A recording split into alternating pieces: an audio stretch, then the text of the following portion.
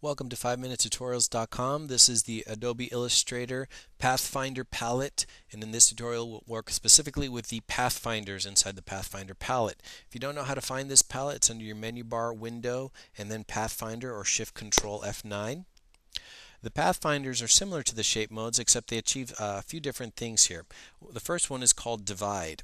And when you click and select both of them and you click the divide, you notice now initially it seems like nothing happened, but if you check up here in your preferences, you notice that we did have a group created, so I can double click and enter the group, and then now I've got a variety of shapes. I've got this green shape, I've got the portion that was not overlapping, and I've got my center shape there. So what that did is that actually grouped all three of those. I'm going to do Command Z several times to undo and exit back out of my path here. And now we're back to our original position.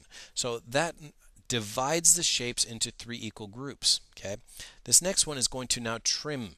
So I'm going to select both of them and click trim, and you'll notice now once again we do have a group. We kept both shapes though. Remember, in the shape modes typically one of the two shapes was eliminated unless you held down the Alt key, which created a compound shape, meaning two shapes, but still one of the compound shapes remained completely transparent. No shape color and no outline color.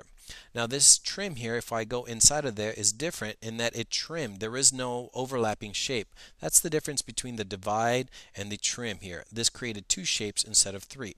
So I'm going to exit back out here. Make sure I have my two initial shapes back, which I do. I'm going to select both of them once again.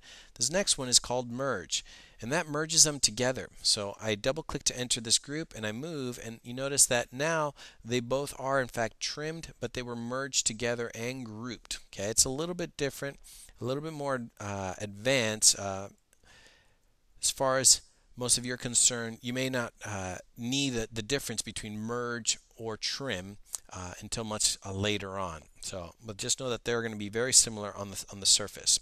Next one is called crop, and what we do is when we click crop, it actually crops everything, leaving only the foreground shape. Next one here is outline, so it merges both of them and removes the color, leaving only the outline shapes there. And then the last one is minus the back. Okay, so it removes the back shape there. So whatever that back shape is, it's going to remove it. Now the Pathfinder, when you first start working with this, might be a little bit more odd or advanced to work with. You may not have immediate uses for it, but it is a very powerful tool. I do recommend strongly using the divide and the trim at first, along with your four original shape modes. This has been another tutorial by 5MinuteTutorials.com, and as always, the best compliment you can always give us is by sharing this with all your friends. Thank you.